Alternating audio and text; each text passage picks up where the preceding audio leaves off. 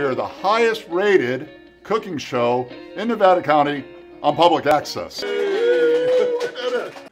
Hi, welcome back to Let's Get Cooking. I'm your host, John Voorhees, and if you're seeing this right now, it must be Thursday at 11 because that's when we air on cable. We've got a very exciting show for you today, but before we get to our guest chef, I'd like to announce that here it is, just our second show.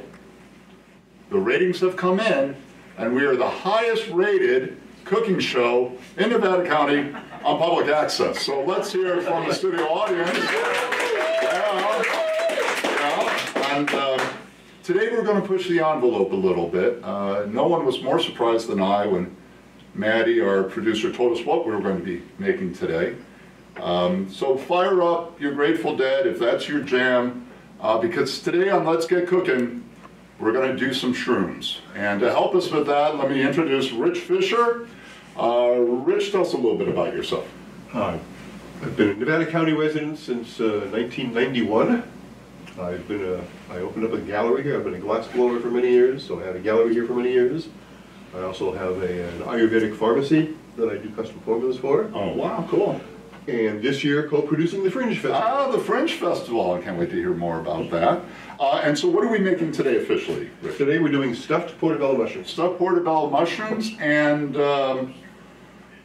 let's get started. If you don't mind, where do we start with a stuffed portobello mushroom? Well, I'll start by we're going to saute all the filling.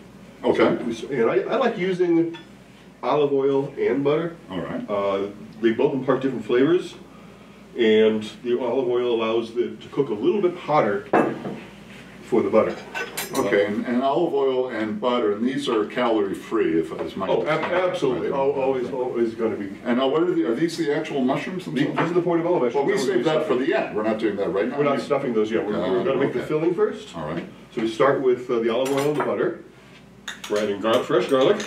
Okay. I'm a big garlic fan. I noticed that when I met you. I'll keep my distance. I didn't want to say anything, but I said this kind of, And onion. All right, garlic and onion. We're sauteing it. Not much better aroma in the world than sauteing garlic and onion in olive oil and butter. Oh, don't get me started. Boy, oh boy, the times I've had. Sauteing garlic and onion. Now, we're going to let this heat up, I guess, a little bit here. Let's talk about the mushrooms themselves. Now, where do you get your mushrooms? Do you go out to a rural field? Do you know the right time of mushrooms to look for? Where do you find these? I do go to the grocery store. Oh, they have them at the grocery store now. You know, things are changing now. I have actually had a little training on hunting mushrooms, but frankly, even the professionals rarely eat what they find because it can be pretty iffy. They're chicken. I'm not willing to take that risk. But I like the fact that here we are. This is my first time doing mushrooms, and I'm glad that we have a guide to take us through the process. I will guide you through. I think we're very, very lucky that way. So thank you very much for that. One bit of advice for mushrooms: a lot of people wash their mushrooms. Never. Don't ever wash your mushrooms. Don't wash your mushrooms. They are grown in manure most of the time. You buy these mushroom brushes, and you brush off any of the dirt. If you wash a mushroom, it takes out all the water, and it will dilute the flavor of the mushroom hugely. I did not know that. So don't wash mushrooms, ever. Always just brush them off with a mushroom brush. You can get these at most grocery stores have now little gourmet shops. Now, how strongly do you feel about this? Can I wash the brush when I'm done with it, or do you have strong feelings about that too? Yes, please wash the brush. No, you can wash the brush, but we're not washing. So that's funny because my mushrooms, when I've prepared non-portobello, they always have a soapy taste, and I imagine that's from washing them. You're saying very well good, yes. Yeah, don't do that anymore. All right, so we're sizzling slightly there. Yeah, it's taking a little while to get up. So, you know, it might be faster if we just go and put these out in the sun, and maybe they'll go sizzle a little bit faster there. Yeah, we're not getting a lot of heat action here, but we'll give it a few more minutes. And, you know, well, that's one thing. If you are working on a hot plate, as we're doing today, one thing you might want to check and make sure you actually plug it in, because, boy, does that make a difference in how hot the plate gets. So just look into that. In our case, ours has a little orange light that indicates that it's I guess, on. Anyway, it's just read the user manual. I don't want to speak for all hot plate manufacturers there. Okay, so while that's heating up, is there anything we can do in the interim, or is everything going in the pan? Let's see, I'm going to use the garlic and the onion in here, and red bell peppers next. And the idea to chop everything really similar size. It cooks at the same rate that way. A lot of people, if they don't cut things up in a similar size, big chunks, little chunks, cooks very unevenly. You'll have things that are not as tender, or things that are That makes a lot of too sense. cooked. That makes a So, lot of and we sense. seem to be having some heat here. There we go. We've got some success here going. Nice. We're going to put the red bell pepper in. Bell pepper, nice. So it's very colorful too. And it's color. The red bell, I mean, you can use any kind of bell pepper. The reds are a little sweeter, so it adds just another Sure. hearty flavor to it. All right, nice to see that moving around. Get that a little bit hotter before we put the mushrooms in. But wait a minute, you're stuffing, maybe you're going a little too fast for me. It sounded to me like you're going to be stuffing mushrooms with mushrooms. Yes.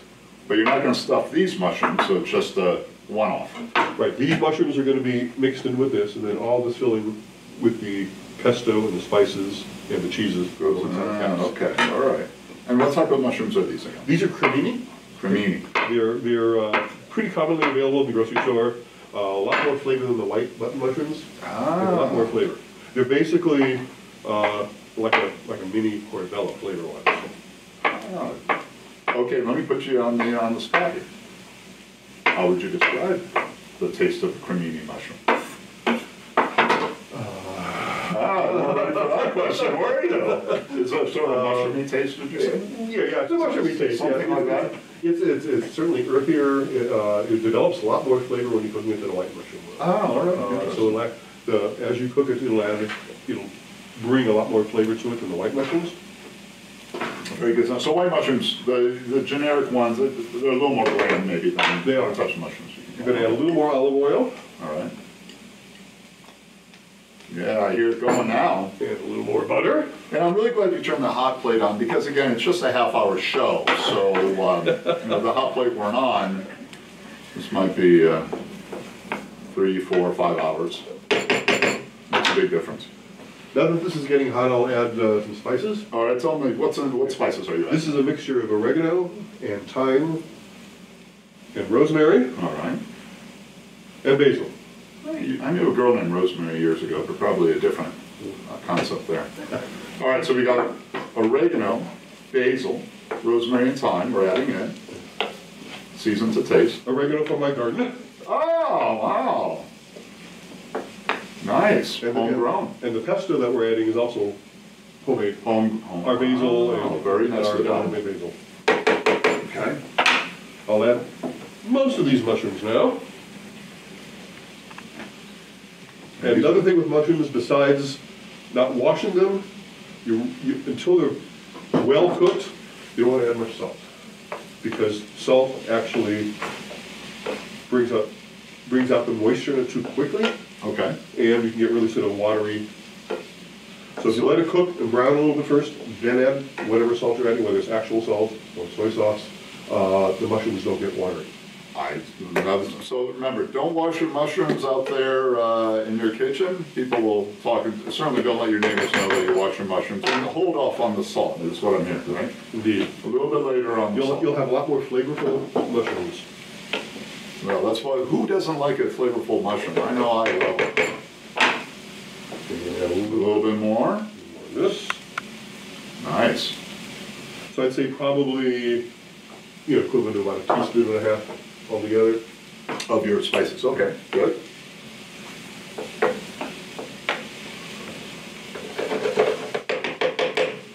Okay, we're gonna get that cooked a little bit more. All right. We'll be adding some pesto into this. Now, to prepare the mushrooms for stuffing, basically you want to take out the stem, and you want to scoop out the spores.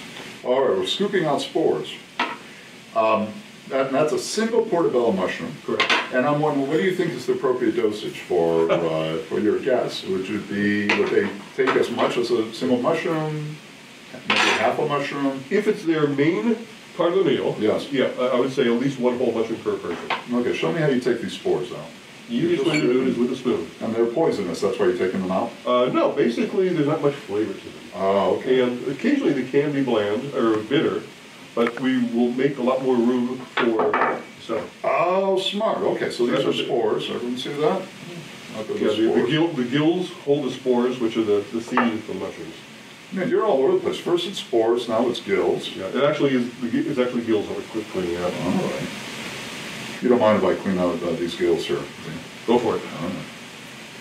That was a gill cleaner from a long time ago. I can tell you've done this before. Oh, yeah. That's not true, actually. This is my first time. Okay, you're a fast learner. That's well, the other gills I've worked on have been connected to fish.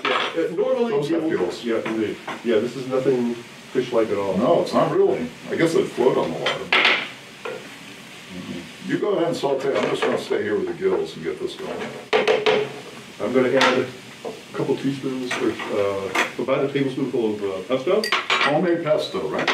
The pesto generally is basil, pine nuts, olive oil, Parmesan cheese. And homemade basil, right? Is that you shared with us? Yep. And how did your pine nut crop turn out this year? That's the one part that I don't do. Ah, see? Wonderful, looks beautiful. The pinyon pines don't grow here. Listen, if you're going to use big words like that, we should have gotten that squared away before we started here, all right? You and with your pine nuts. I did when I lived in Southern California, I used to collect my own pinyon nuts. Really? Yep. Now, do you wash those, or do you not wash those either? They're real hard to unshell, basically. You go to a pinyon pine tree, and you take like another log or a bat, and you end up hitting the tree. It's real hard. It's the only hardwood that grows in the Colorado area. Okay. And the nuts fall. Because you hit it with And that's hitting the tree. how you collect the pinyons. Is that a common hobby down there, the tree hitting? If you're looking for pinyon pine nuts, yes. Pinyon pine nuts, yeah, that's how they roll. Neat, I did not know that's how you harvest pinyon pine nuts. Hey, we're gonna add some wine. Oh, finally! Getting to the good stuff here. Again, red wine for mushrooms most of the time is a better wine for cooking with than white wine. Okay. And I'll do it twice probably. I'll let it absorb it just a little bit. And it's probably no more than a tablespoon or two there. All right. And once it's really cooked down, I'll do it one more time. It looks like I don't know if the right word is reducing, but it really looks like things are softening up, being translucent there. That is exactly the right word. Ah, see? Stupid I'm not pot. You've done this before. Oh, I've watched people. Well, it's funny. Last month it was someone making a salad. It wasn't nearly as exciting as this. It's looking good. So what do you think? Is it maybe it's an Italian recipe, would you think, with derivations? Sure, with some variations. I mean, oregano, garlic, olive oil, pesto, often thought of as Italian. Sure. I've done Asian ones with Asian spices. Ah, interesting. So, neat. Well, we should have you back. Actually, maybe we could just change the show from Let's Get Cooking to Let's Get Cooking Mushrooms, in which we could do this every month and get all these variations. Different version every time. I'm telling you. All right, you can see there's less liquid in here now. Yeah. Need a little more cooking time. And there's the black pepper. Okay, so let me see if I can do this from memory. Olive oil, butter, garlic, onions, red bell pepper, thyme, rosemary, oregano, basil, pesto, red wine, black pepper. Oh, we can do that. You passed the test. All right, let's, the driver's tests at the DMV are getting tougher and tougher, so I'm really glad I was able to answer that one. Nice. This is getting pretty close. Now once I turn this off, we'll cool just a second. I'll mix in the feta cheese. All right. And we'll stuff the mushrooms, and then at the top of the mushrooms, on top of that, will be a mixture of the Parmesan and the breadcrumbs. Ah, interesting. Normally, and again, the finished ones I do have here to sample and eat, while this is cooking, I would put these in the oven and 20 minutes at 350 just to soften them, so they're not raw. I'm gonna do stuff these raw just because we don't have. Oh, so you prepare the mushrooms ahead of time? Just, all I do is while it's cooking, I just stick them in the oven with a little bit of olive oil, just to get them a little bit softer than they are. Okay. The finished ones that I have brought already, we're done So this way. 20 minutes at 350 before we stop. Right. Okay, Yeah, got it. it just makes the mushroom, these won't be that way since we don't have the oven here. Yeah. But it'll look the same, and the other ones that I have will have the already pre-cooked Now, portobellos. when they harvest the portobello mushrooms, do you think they're also hitting the mushroom tree with a bat? Or maybe it's a different process? I think it's a different process. They grow in dark. I don't, because I wouldn't want these falling on my head. I think that'd be pretty scary at night, and mushrooms fall on your head. Especially the size of a portobello. Well, right? But the portobellos are, I like a lot of mushrooms, shiitakes, and I'm sure we're allowed to say that on TV. but they hold up their shape and their taste. People often call portobellos meaty because even when you cook it, they still have some texture, some textures and I can chews. see that, sure. All right, I'm turning this off. And, when they make veggie burgers, all the time it's a portobello mushroom they'll put in there instead, Often, right? yeah. Right. I'm gonna move Wonderful. this in here. So I can put this. And it's an interesting thing while Rich does this, is stuffing the mushroom sounds like it's dirty, but it's not. It's perfectly acceptable, I think, to stuff mushrooms, isn't it? Yes, it is. Nothing wrong with it. As long as the portobello is agreeable. Agreeable, preheated. Yes, I see where you're going with that. All right, so we're all sauteed up. Okay, so we're gonna let this cool just a little bit. I like putting in the feta in the chunks so it doesn't quite melt in it. So when you bite into it, you actually have to piece the feta in there. Yeah. So give that a little bit of You put some there. thought into that whole feta cheese melting thing. I really like to see that. That's good. I try.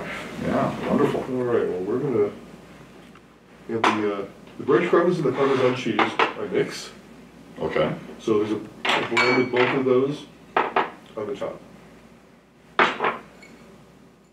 It's funny, when I saw this, I didn't know what the recipe was going to be. I knew you were making stuffed mushrooms, but I thought, well, maybe he's rolling them into a big breaded ball, but this is a really neat way of doing it. So the stuffing will be loose, but this goes on top. Correct. Or the bottom, because the mushrooms are upside down, if you don't mind my saying. As long as they don't mind. Yes, they don't mind, but they are technically, I'm just saying. What can I get you? This is what I was looking for. Oh, there it is, right there.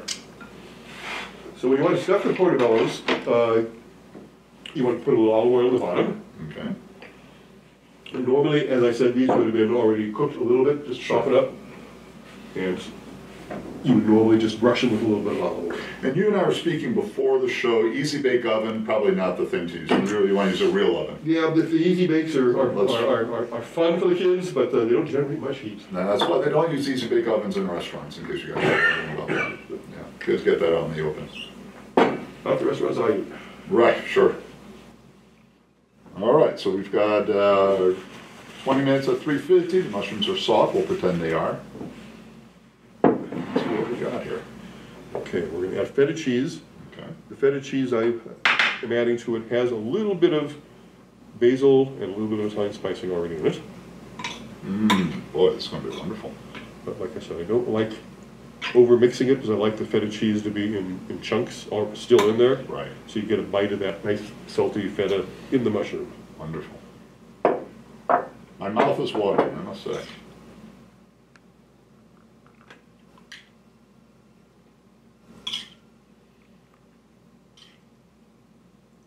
If they hadn't been told to be quiet, they would be oohing and ahhing in our studio audience right now, but they were under firm orders not to ooh and ah. I'd totally be oohing and ahhing. Yeah, see?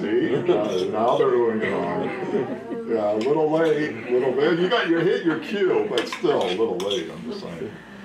That was You gorgeous. just can't get good help in there. I'm telling you, we'll take anyone off the street. I hope we can get a close-up. These are absolutely beautiful. In that red case over there, that insulated case, are the other two finished ones. Well, we're not sharing those with them. Well, let's see. Might be time to get those out. Okay, so we filling this. Let's just see what the next step is, and then we'll take those other ones out. Okay. All right, so we have these.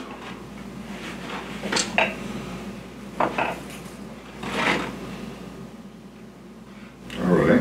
And this is is the? This is the mixture of Parmesan and panko breadcrumbs. Okay, panko, yeah. I've heard of that. Yeah, And panko this just is has a lot more texture to it. It'll be crunchier, a little more texture, a little crisper. This is wonderful. Rusty's on top, and then I imagine then this would go into the oven, is that right? Yes. And 350, 375 for probably about 30, but you want to check it around 15 and 20 just to 30 seconds, that's not very much time. Minutes. Oh, minutes! Oh, yeah, well, I can see that, that makes more sense. Yeah, I'd say 20 to 30 minutes. Probably keep an eye on it. Yeah, and 20 is often enough. And you are doing these in a, maybe either in the, we have a pie plate here, it could be a sheet or something like that. Sure. Do you have a preference on what you do? When I can, I like using glass. I really like using glass over metal for cooking. Could this be something we do on the grill as well, or no? I've done them on the grill, certainly. Yeah? And work real well. And I'm really, because we're talking about mushrooms, I'm just wondering if when you serve these to your guests, if anyone has ever just said no. And, because that must be kind of awkward. Well, once in a while, I raise an eyebrow about what type of mushroom I use, but no. No. Generally, people trust that I'm going to be honest with them and let them know Well, they're not funny mushrooms. No, I appreciate that, that's good. Okay, so we're on the home stretch here, right, Rich? Are we Just about ready to go in the oven. I'm going to add a little Nice. pesto to the top. Ah, nice. I'll add a little more olive oil to make it a little soupier. Just a little drizzle on the top, and that'll sink in when it's in the oven. All right. I must say, truly, these are absolutely gorgeous. Beautiful. All right, we are ready to go in the oven. 350, 20 minutes. Check at 20, maybe up to 30 minutes. Is that what we said? Indeed. All right, good, we got that. All So right. why don't you pop those in the oven? The oven that's down there by your knees. Oh, hey, look at it. We've got an oven down here. Oh, ooh, ow, that's so hot. Woo-hoo, yo! That was said like 500, that is a hot. Wait, you gotta use these. Woo, hot. Let me tell you, that's a hot plate. All right, here we have the finished product. Wonderful. So, I tell you, that is just a gorgeous meal. I'm totally excited to start doing shrooms at home. And It's safer when it's at your home. I think it's your own home, and I might even invite friends in as well. And you It's can all often a group activity. Well, I'd like to thank Rich Fisher, who is the owner of the glass blowing shop and Ayurvedic Herbs, and that's not easy to say, and producer of the Fringe Festival, for showing us how to stuff a portobello mushroom. I think it's just wonderful. Are we allowed to do a round of applause for Rich? So, listen, that wraps up another episode of Let's Get Cooking, the #1 cooking show on Nevada County Public Access Television, watched by tens, even dozens of people out there online and on cable. So thank you so much for joining us. Next month, we'll have another mystery chef with another mystery recipe, and we can't wait to learn how to make that. So let's give our thanks and applause to Rich Fisher one more time. Thank you so much. That's absolutely beautiful. Well, see you soon then, right?